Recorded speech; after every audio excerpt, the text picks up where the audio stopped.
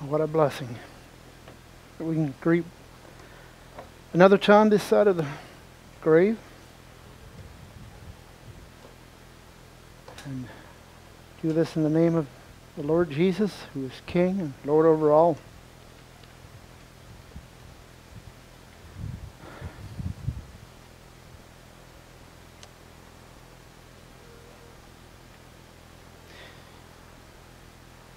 I was thinking of reading some scriptures. If you all want to stand, you're welcome to.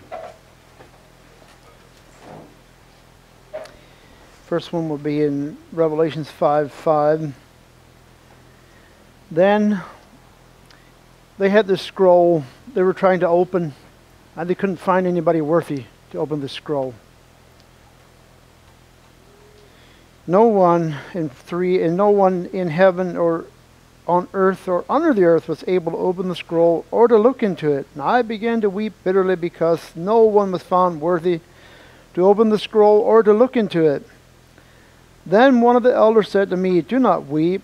See, the Lion of the tribe of Judah, the Root of David, has conquered, so that he can open the scroll and its 7 seals." My point is, Jesus is worthy. He's worthy. Chapter 7.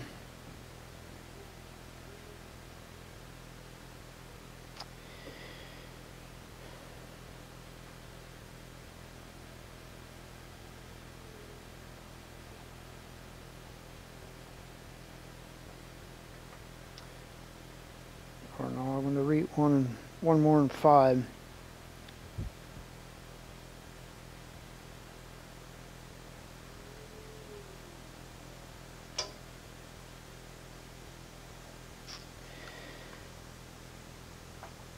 So maybe I'll start in 11. Then I looked and heard the voice of many angels surrounding the throne and the living creatures and the elders. They numbered myriads of myriads and thousands of thousands, and singing with full voice, "Worthy is the Lamb that was slain to receive power, wealth, wisdom and might and honor and glory and blessings."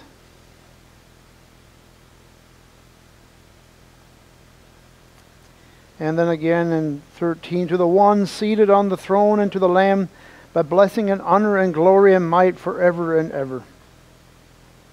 And the 4 living creatures said, "Amen," and the elders fell down and worshiped. This is the King whom we serve. Now we go to chapter 7.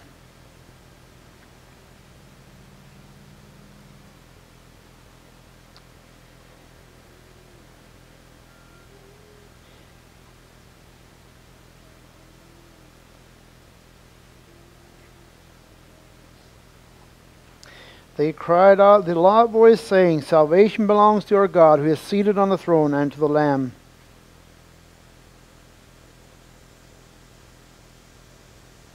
And then from 13 to 17, "Then one of the elders addressed me, saying, 'Who are these robed in white, and where have they come from?' I said to him, 'Sir, you are the one that knows.' Then he said to me, 'These are they who have come out of the great ordeal. They have washed their robes and made them white in the blood of the Lamb.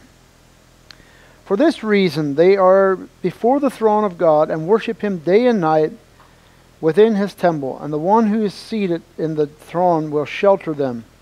They will hunger no more, thirst no more. The sun will not strike them, nor any scorching heat. For the Lamb at the center of the throne will be their shepherd. He will guide them to springs of water of life, and God will wipe away every tear from their eyes."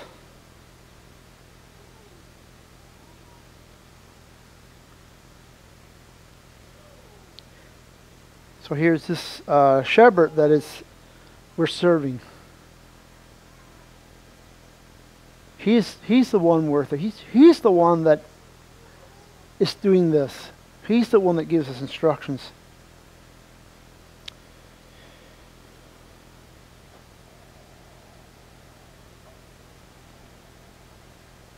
And then in chapter 19:9, beginning in verse 9. And the angel said to me, write this, blessed are those who are invited to the marriage lamb of the supper of the marriage lamb. And he said to me, these are true words of God. And then I fell down at his feet to worship him. But he said to me, you must not do that. I'm a fellow servant with you and your comrades who hold the testimony of Jesus. Worship God. For the testimony of Jesus is the spirit of prophecy. For the testimony of Jesus is the spirit of prophecy. Then I saw heaven open, and there was a white horse. Its rider is called Faithful and True, and in righteousness he judges and makes war. His eyes are like flame of fire, and on his head are many diadems. He has a name inscribed that no one knows but himself. He is clothed in a robe dipped in blood, and his name is called the Word of God. It's interesting. I thought it said nobody knows his name, and it says his name is called the Word of God. And the armies of heaven, wearing fine linen, white and pure, were following him on white horses. From his mouth came a sharp sword with which to strike down the nations, and he will rule them with a rod of iron. He will tread the press of the fury of the wrath of God Almighty. On his robe and on his thigh he has a name inscribed, King of Kings and Lord of Lords. This is who we profess to honor and bow before. I just wanted to remind us that we don't forget. I'm sure none of you do, but just remind that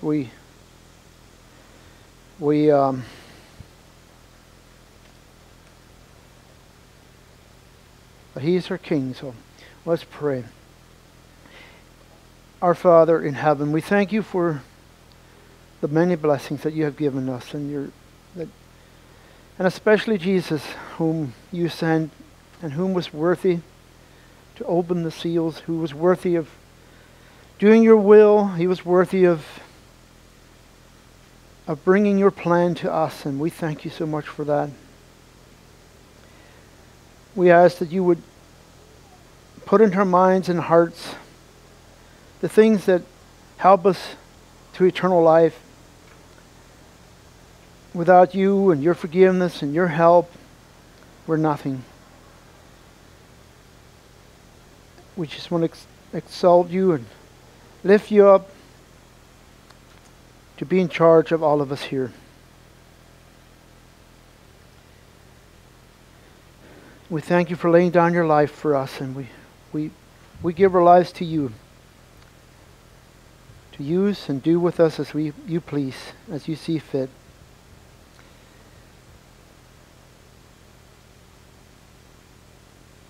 Bless us, bless each one of us here. We pray this in Jesus' name. Amen. You may be seated.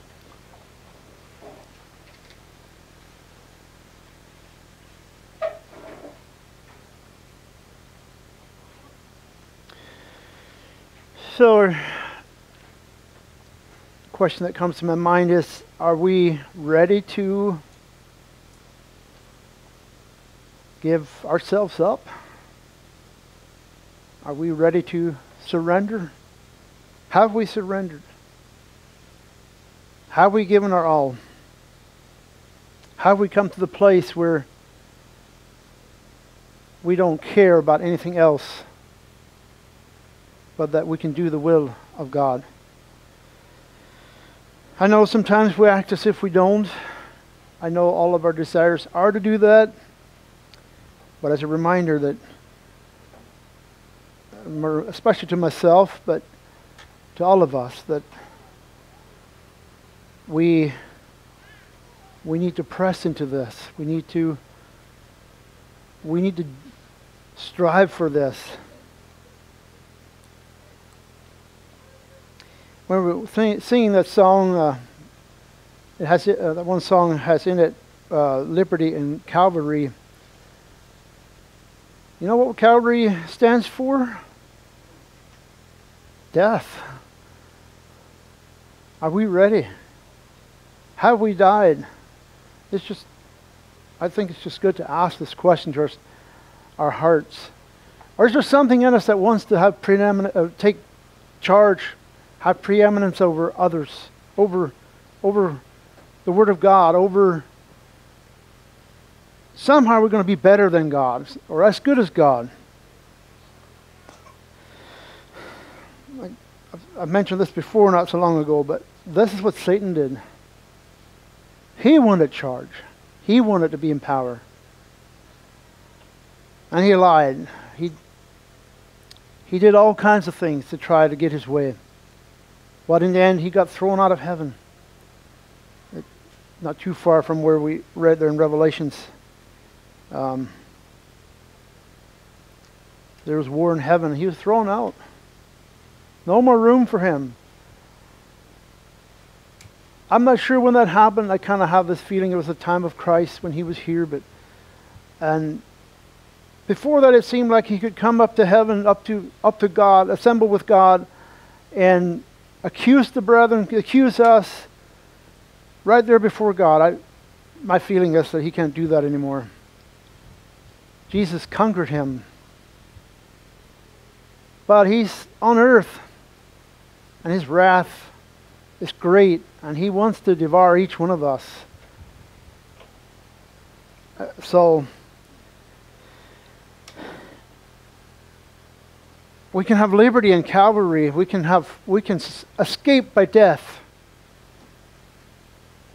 If we give ourselves up, and we can escape by death. If we want to live and we're not willing to surrender ourselves, we will have to be on the side of Satan.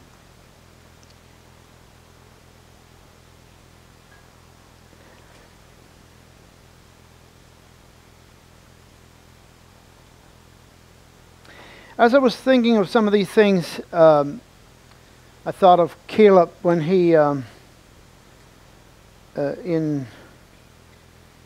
in Numbers 14,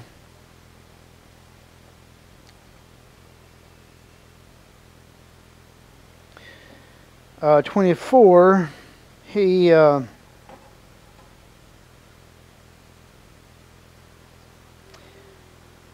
was God speaking. But my servant Caleb, because he has a different spirit, has followed me wholeheartedly. I think that's something that David also had, this willingness to die. I think that's where the strength lies in. I believe this is what it means by liberty in Calvary. When we die for Christ, there's nothing that has any power over us. Nothing. And we were willing to die. Nobody can harm us. They can kill our body, but they cannot. They don't have a hold on us. But if we want to live, if we want to be it, He can work on us. He can interfere. He can just do so much damage to us. We may not even survive. God knows. We don't want to be there. We want to be in that place where we have died, where we have surrendered all. This is the only safe place for us. There's liberty in Calvary.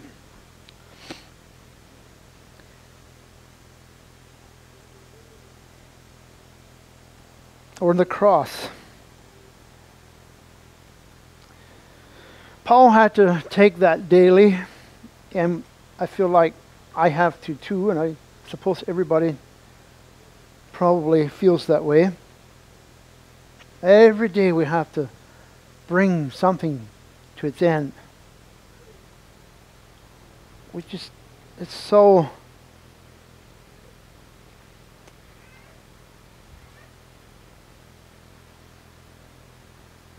opposite.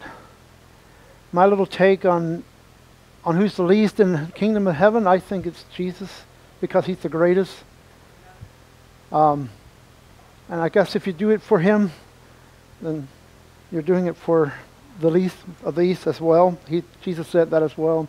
Anyways,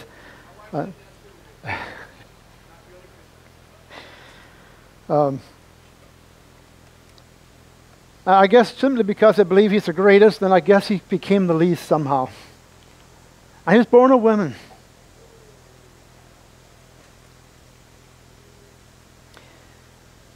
So that's our challenge. That's why I said it. It's our challenge to become the least. And by it we become, it doesn't say the greatest, does it? Great. Thank you. I didn't think it was the greatest, but I wasn't sure.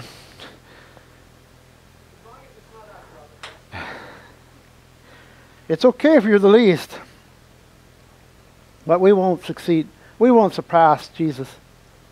He's been perfect, and we have not been perfect.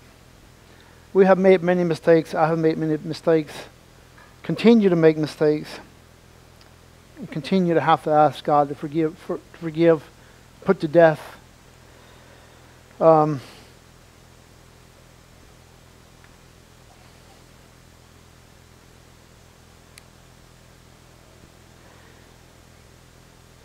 It's been kind of weighing on my mind. I feel like what Joseph said. I got many ideas, but I don't know what really is valuable, or well, that's my words, I guess. But I'm not sure what I know that others don't know, or what I could do to be a help and encouragement.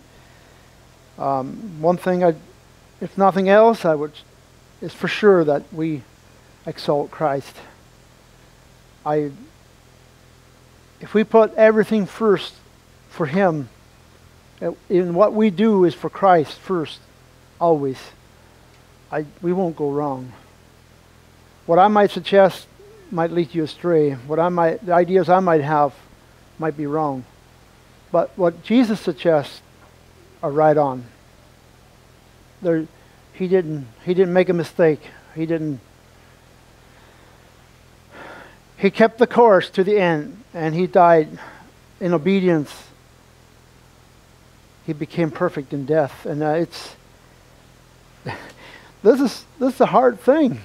So we want to follow somebody, we want to follow a king, but we have to surrender all. We have to give up.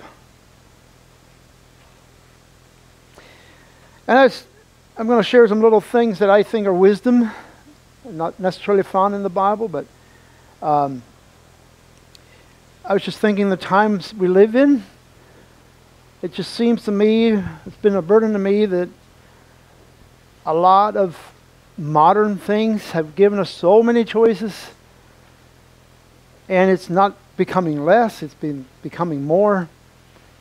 That could all change again. If we're sitting in a cell by ourselves, we'll have very little choice anymore in what's going around us. We'll be without many distractions. But we're not. We're here right now. And it could be 20 years, it could be 100 years, it could be 1,000 years. We don't know. We're here today, and I'd like to make that point that let's not be putting into the future of what might be or could be, or on the brink, like some people say. We're always on this brink, almost there, but usually it doesn't happen. 99% of the time it doesn't happen. So today is the day of salvation. I think we just win so much by living today in a way that's right before God. And that's at least where I want to be. I think probably all of us want to be there. And I just want to encourage us to do that. A few examples I thought of. You walk into a store, and I think about a cereal, to buy a cereal, and you get into this aisle, and there's just like anymore. There's probably 100 different kinds there, maybe 200. I've never counted. There's many, and my own impression would be that some of them are not all that healthy, or most of them. But just choices we've been put into. When I was young, there's not near as many choices. There's like a few common ones. There was plenty already in my time, but not near what today. There's just like I don't know how many. There's just lots. And these choices, the point I would like to make is in all these things that we have phones, and we when I grew up, a phone could do but one thing, that was to talk to somebody on the other end of the line. That was it. And my parents were concerned about people gossiping on there. I think maybe, I don't remember this, but I just had the thought this morning, I wonder if people accuse the people with phones to gossip. And it makes it a little bit easier to gossip. There's a little more responsibility there. But people gossip before phones. We need to always remember that. But by now, this is like 40 years later. That would have went all the way back to the early 1900s, that for a long time phones could only be used to transfer. I guess they had, you could transfer emails and fax and stuff like that a little bit, but on the lines, but it was fairly simple. But now we have, if we have a phone, what they call a smartphone, there's many things we can buy on it. We can watch videos, we can talk, we can send pictures, we can have, actually can occupy you all day long, 7 days a week, if you allow it to. It could. It is that big. And so, again, my point is that we use it rightfully and righteously. Sometimes it seems easier to just think, well, why not just get rid of everything? There's something easy about that, but then there's something very hard about it. I think when we have that mentality, we tend to be intemperate as well. Somehow, we are in this time and we have to learn to discipline ourselves. And the more we discipline ourselves, we can make better decisions, or we need to make good decisions in what we have. And like cereal, we have to make the right decisions. And if we don't care, we just buy, this looks good, or let the children pick it out if you want. They'll this looks good and that looks good and this advertisement's great. I don't see many advertisements of cereal, if I ever did, but if we do that, I think it's a mistake. If we do that with a phone, I think it's a mistake. I think if we do it with anything we have, it's a mistake. So I believe we're in a tension. Like we just cannot throw ourselves from one side to the other. We have to learn to walk that narrow path right there in the middle that is right and righteous.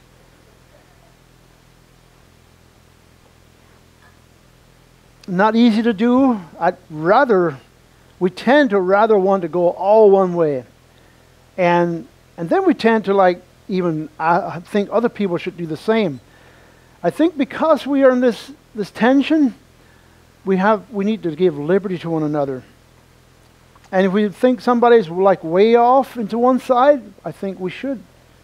That's what brothers and sisters are for, to keep us accountable, keep us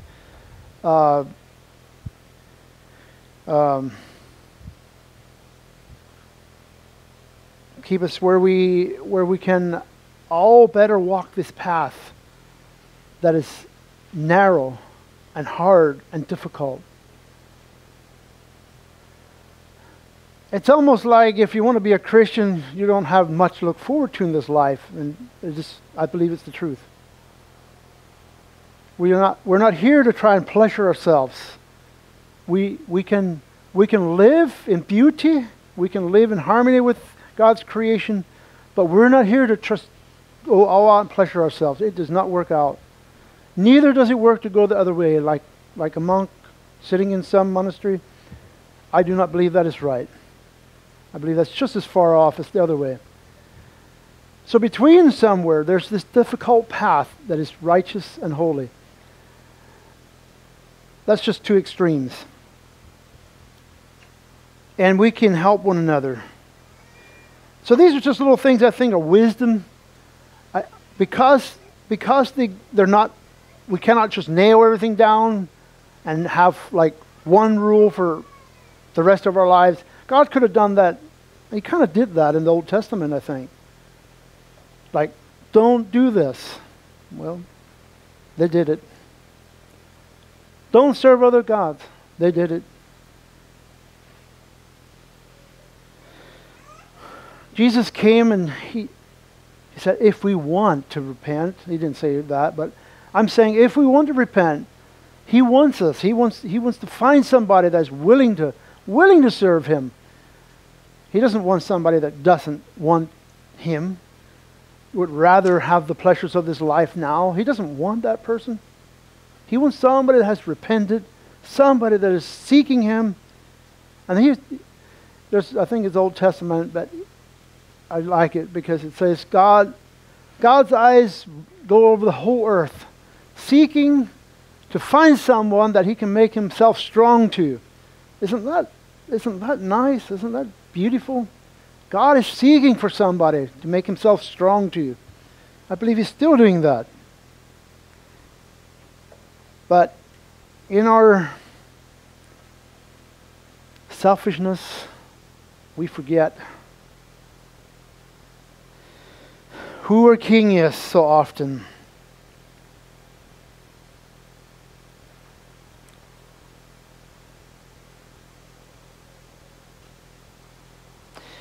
And I know you all can add a whole bunch of your own list of things that, and like I said, none of us quite walk that same path, but we need to walk that path close enough together where we can walk together.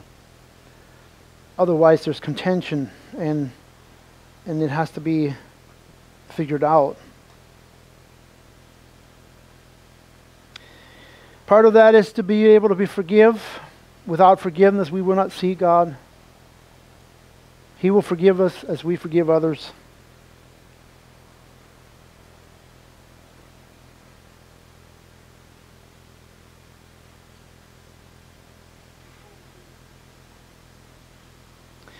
I guess before I had even mentioned about, I had intended to give a little lesson on not being distracted on the road. All of us that have driven on the road probably can relate sometimes when we became distracted and it was dangerous.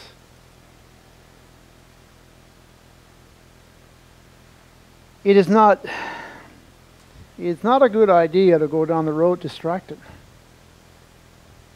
This is again just, I think, wisdom of not allowing. Now my memory is too bad, but I think in the driver's manual it would say either 1 second or 3 seconds that you can look to the side. Somebody ought to know here. Somebody know whether it's 1 second or 3 seconds? 3? That's pretty long. Okay. I kind of thought it was 3, but I thought that's kind of a long time. I wonder if you can look that way. Anyways, so 3 is the longest you want to go. 3 seconds, you look off the side, you see something very interesting, very quickly there's 5 seconds gone. Sometimes you start drifting, sometimes the road turns, sometimes another car is coming at you. And where I find that distraction very, very awakening is when a car stops in front of me. And you miss a few seconds. That really gets me. Like, I think it's kind of city driving. Out in the country, you don't really experience that.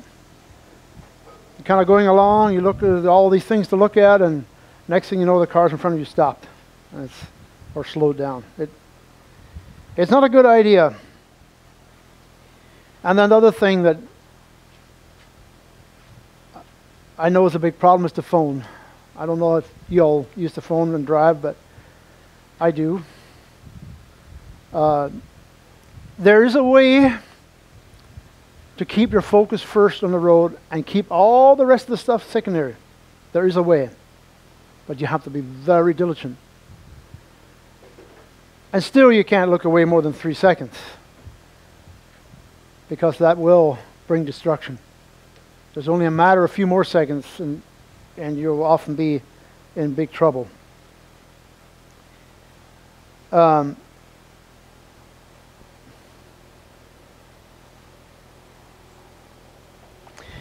But I see people going down the road a lot of times, and they're texting. I think some are watching movies. I think just about anything. We have to be really careful. It'll distract us for more than 3 seconds. It's better. Some of those things are better not to do. Eating is another thing that distracts people. They say, for some reason, that doesn't seem to distract me as much. I've always been able to, if there's nobody around, I check and then I get something. I always try to keep in mind not to let my attention be anywhere else, but still have it on the road. Even though I look down for just a little bit and then feel for something without looking away. Spiritually,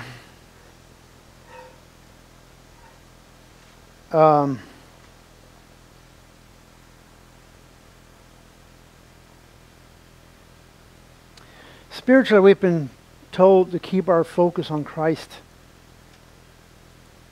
Not turn our eyes to the left nor to the right. I think something very similar would be if somebody distracts us for a moment from Christ, but get our focus back on the way. Get our focus back to what Jesus taught. It is the only safe way and the only way that we can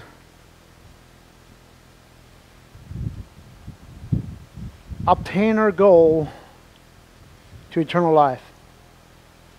There's no other way, there's no other name, there's no other thing that we can have that will get us to eternal life. Only the King Jesus. Only His kingdom, His teachings, His ways. And we go over His teachings all the time, continually, and I don't feel like going over a bunch of them. It's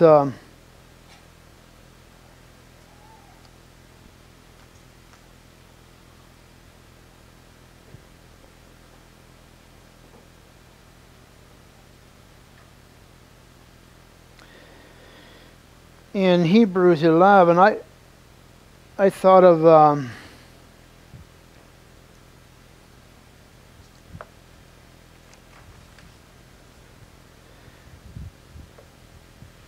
just how serious we are. This is one thing I really appreciate about all of you is I think most of us here have a fair amount of convictions about a lot of these natural distractions that so often want to distract us from walking in harmony with one another, in harmony with God. And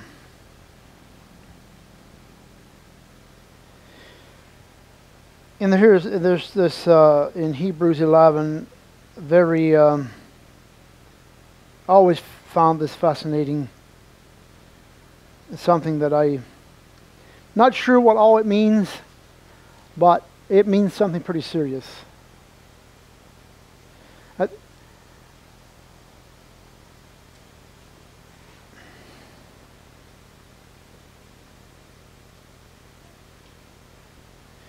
So, beginning Hebrews 11:13, all of these, I think he was talking about. Well, I'm not sure what he was talking about. All of these died in faith without having received the promises. But from a distance they saw and greeted them. They confessed they were strangers and foreigners on the earth. For people who speak in this way make it clear that they are seeking a homeland. If they had been thinking of the land that they had left behind, they would have had opportunity to return. We can go back to our old ways if we want. We don't have to press on. It's too hard. It costs our everything.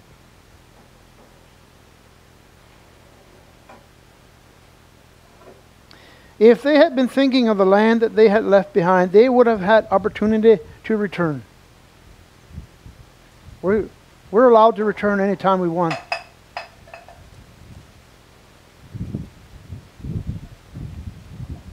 But as it is, they desire a better country.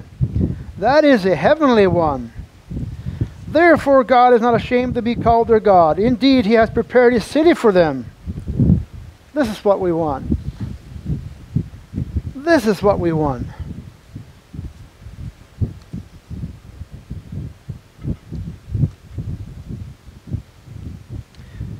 We have to think about these things. It's not something that gets handed to us. We cannot be grandfathered in, as they say. We have to take a hold of it ourselves. Therefore God is not ashamed to be called their God. And it's because we make our vision Christ's vision. This world that was left behind, we don't want to turn back to it. There's nothing there to be had. We can have pleasure. We know it all over the place. People use it in their clothing, their cars, their trucks, their houses. Try to make something that makes people impressed. Is God impressed with it? We need to think about these things. We're in a tension. We can't just go whole for it. Everything, put our heart just, I'm going to buy any cereal I want. I'm going to just do with my phone what I want. I'm going to just drive any truck that I can, put in the biggest motor, big tires, be something, ride high. This is the spirit behind all these things. We don't have to live that way. I think in some of these ways, it's easy to tell. No, we don't use the things that make people, that's something that I want. Unless it's the beauty of Christ. We want that to happen. We have a good marriage. We have good communication. We have children that obey. We have order in our home. We have order with our place.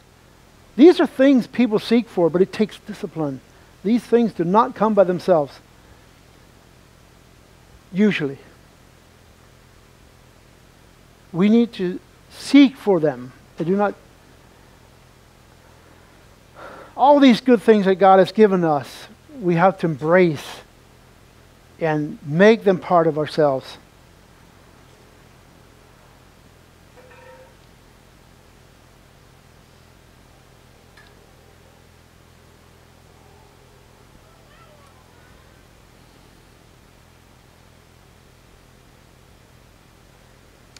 I guess I'll read verse 16 again. But as it is, or maybe 15, if they had been thinking of the land that they had left behind, they would have had opportunity to return. But as it is, they desire a better country. That is a heavenly one. Therefore God is not ashamed to be called their God, and indeed He has prepared a city for them.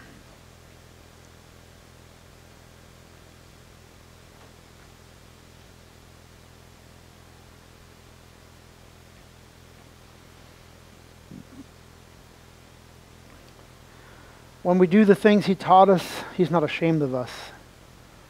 When we try to pursue our own things, or pursue to get the honor of man, He's ashamed of us. But when we express His name, His ways, He's not ashamed of us. He's not ashamed of, I forget where it's at, but He's not ashamed to call us to be our God.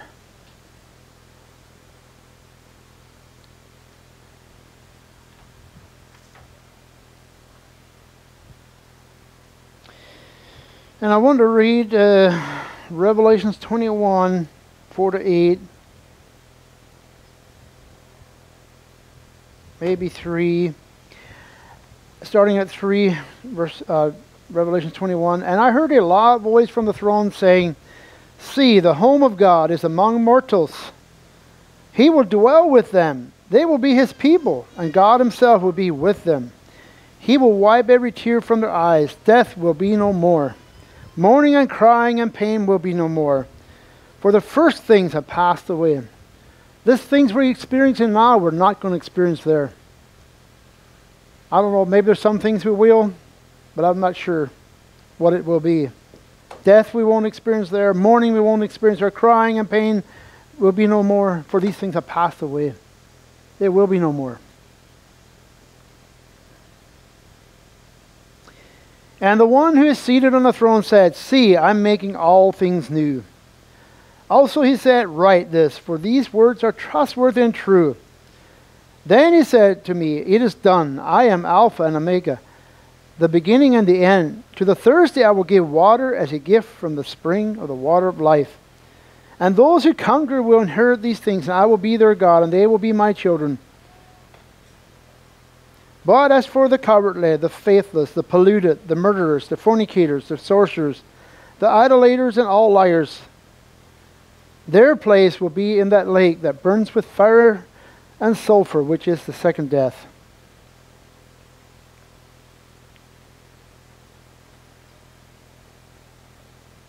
And then verse 25 to the end, "Its gates will never be shut by day, and there will be no night there. People will bring into it the glory and the honor of the nations, but nothing unclean will enter it, nor anybody who practices abomination or falsehood, but only those who are written in the Lamb's book of life."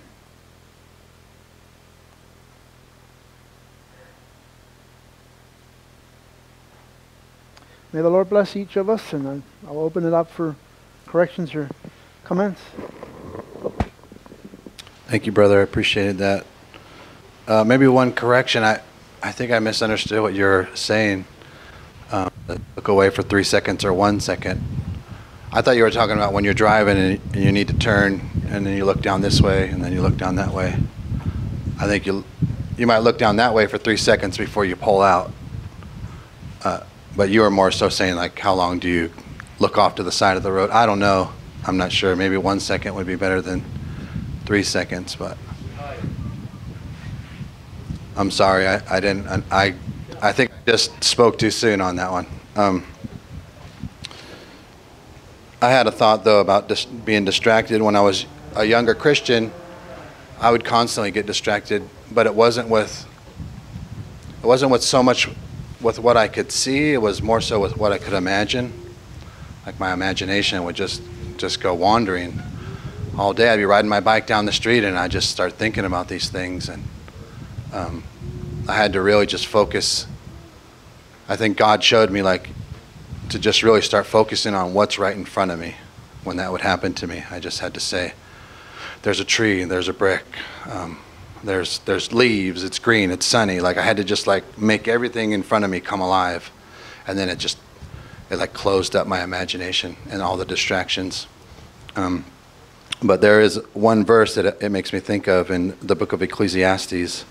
The wise man's eyes are in his head, but the fool walketh in darkness. And I myself perceived also that one event happeneth to them all. So, like, what would happen to me is I would get, in my imagination, I would just be in darkness, I'd just be wandering in my mind. But the wise man's eyes are in his head, like he's just right there. He's focusing on what's right in front of him. It really helped me. But anyways, I appreciated that. Thank you. God bless you. Thank you, Brother Walter. as they say in Spanish, un día a la vez, one day at a time. And that was one day at a time. We're not promised tomorrow. You know, today's the first day of the rest of our life. Yeah, it could be the last day of the rest of our life too. My brother DeJohn, 82 years old on Thursday, I know. But on the cell phone, Michael Ostringer gave the best thing I've ever saw on the cell phone a few years ago. I mean, I wanted to tear up every cell phone in the whole world after reading Michael's thing against the smartphone and the cell phone. Oh, and that's great. And I use it for work, it's for directions. But Michael's was great. That was very radical. I mean, that's great. I think that I've had my wife read it to me maybe 3 times. Yeah, that's great. Some people, they won't drink soda. They make a vow, I'm never going to drink soda for the rest of my life. It's no good. It's just sugar, and it takes away, well, I don't know, it takes away brain cells, but it's just no good, soda pop. I agree with that, but once every 5 years, I will drink soda, just to make someone happy, I guess. I just can't make a vow that I'm never going to drink soda again the rest of my life, even though it's poison, basically. I mean, what can I say? My last comment would be on Numbers. In the book of Numbers, Brother Norman talked about Balaam. We don't want to be like, we learned from Balaam. Great lesson in Balaam. Balaam, don't be like Balaam. Oh, please, never let us be like Balaam, Lord. Love of money. But there's also a few people in the book of Numbers who are heroes. Of course, Walter mentioned Joshua and Caleb.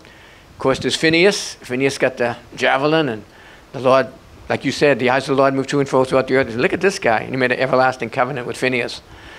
And then there's also, in the last chapter, there's 5 people to mention, and I'm going to throw it out, see if any of the brothers know. The 5 daughters of Zelophehad, and they're noted for their courage. Does anyone know why they're noted for their courage? Michael, why are they pointed out? The 5 daughters of Zelophehad, they're noted for their courage. What's so? They just said, we want land because our father has died, and we're having this, we don't have a husband and all this. And Moses said, went to God. God says, you got it, but you got to be submissive. You got to marry people from a different tribe. And they did. But they're noted for their courage. Why, Leroy? What's so? Anyone? Why is it 5 daughters of Zelophehad? Last chapter of Numbers. 5 daughters of Zelophehad. They are models to be courageous. Because they said, come on, anyone want to say it? Yanni? When you go in and conquer that land, not like the other 10 spies, when you conquer that land, then we want this. They had the courage, they had the foresight. When you conquer that land, get the land from the Canaanites, then we want that land. That was their courage. And we should be like that too. We know. We should have that courage, even though it wasn't conquered yet. The 5 daughters of Zelophehad were great heroes. And, you know, Teo, you got 5. Norman, you got 5. Walter, you got 5. Dwayne, Buddy, you got 5. The girls, 4. I'm counting. I'm counting. The Lord be magnified.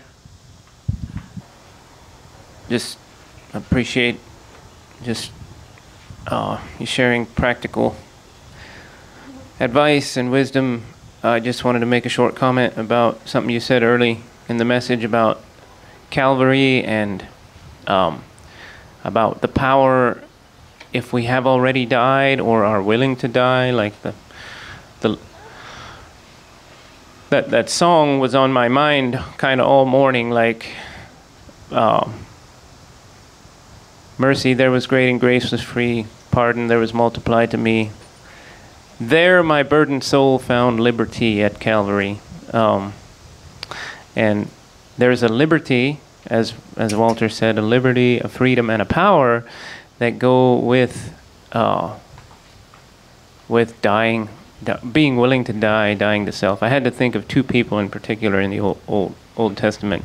Esther, who looked at the situation in front of her and said, "Okay, there's one thing to do, and if I perish, I perish." And there was her. In that lay a lot of her ability to just do the right thing. And then also Shadrach, Meshach, and Abednego, who said to the king, "Yeah, it's up to you whether you want to throw us in the fire. I mean, even if our God can save us, but even if He doesn't, just know we're not going to do this." wicked thing you're asking from us, or this idolatrous thing. And therein was their strength, their power. It was in fact, it was so powerful that was it King Nebuchadnezzar, I think? Like his countenance changed. Like here was a strength and power he had not yet met up with, it seems like. He was super furious. Anyway, I was blessed to think about those things, and Jesus set an example for us on how to think about death, and was willing to go as a sheep to the slaughter without opening his mouth. So, anyway, thanks. Yeah, thank you, Walter, for sharing that. Just a few things really stood out to me. Just the things that you said made me think of Jesus speaking on the Sermon on the Mount. He said, the light of the body is the eye. If therefore the eye be single, the whole body is full of light. If therefore the eye be dark, the whole body is full of darkness. And I think that there's something important about that. He was speaking, just making his comments. He was just making principles of life come to light, I think, by saying those things. It's obvious it's not just Jesus wasn't speaking about just him going to write some things down, do this and you shall live, or something like that. He was speaking about a path to enter in, things to figure out, being wise, not foolish, understanding the gravity of letting our eyes go one way or the other. I mean, it's so true. Our eyes just they are the light of the body. It's what we do to make sure we don't step on prickles and make sure we don't step on nails with sticking out of boards, or stumble over rocks or trees, or our eyes are there to look out for us. And I mean, just ask a blind man, he can verify that real quick. So Jesus used those true, real things to point out spiritual things as well, and we do well to go by them, or live up to them, or at least be challenged by them. I was challenged by them. God bless you all.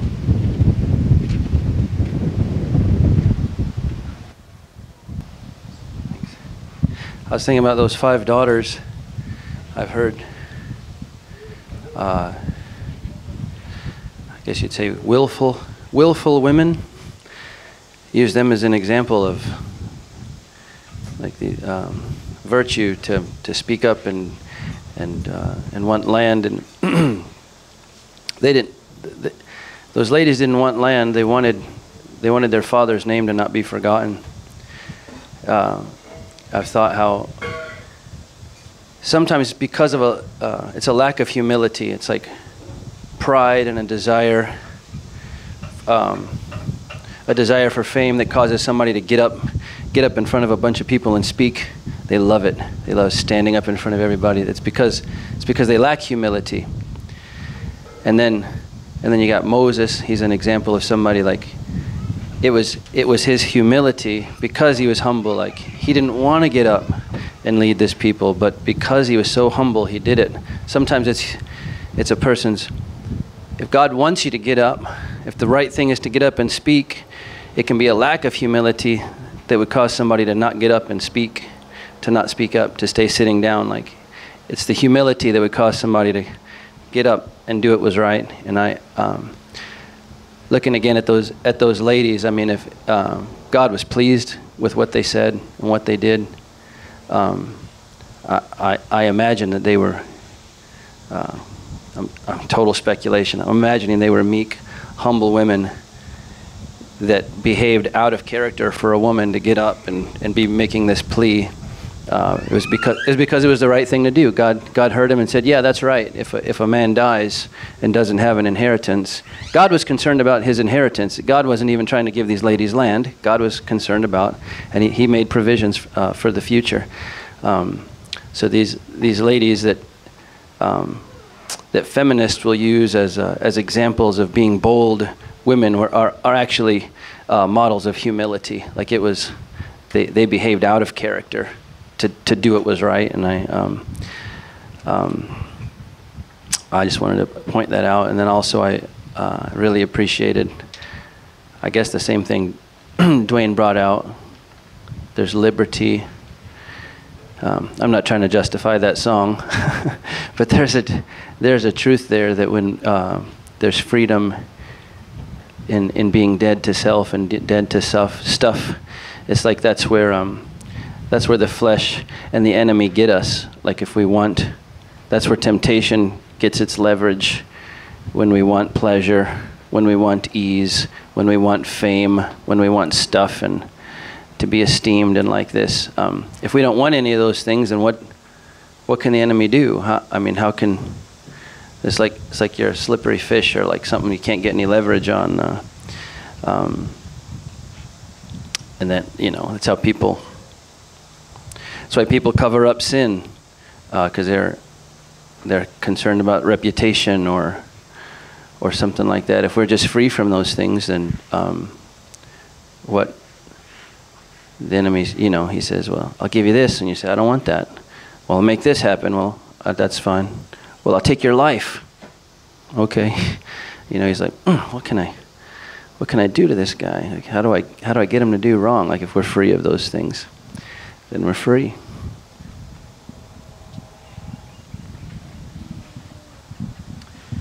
Yeah, when Dwayne mentioned the characters in the Old Testament, I don't think I said it. Either I thought it or started to say it, but I'm always impressed with King David out in the field tending those sheep, and he was willing to lose his life for those sheep. I think that's part of what was one of his good characters, and by being willing to just lay down his life for a small animal, God blessed him with strength and what he needed. I think it's still the same today.